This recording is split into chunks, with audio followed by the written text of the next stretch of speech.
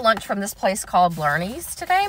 I got their fried bologna sandwich and Reuben egg rolls. I'm kind of picky about bologna sandwiches. Like, for me, a bologna sandwich has to be like really almost burnt with a lot of mustard.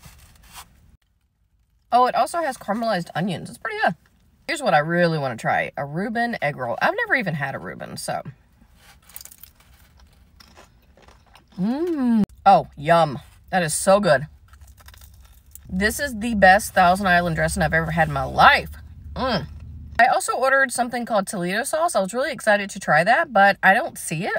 So I guess I forgot it, which really sucks. It was only like 70 cents. I still feel like it needs mustard. Like, to me, a bologna sandwich just has to have mustard. I'm excited to try their other stuff. They had so much on the menu. I honestly had a hard time deciding what to order.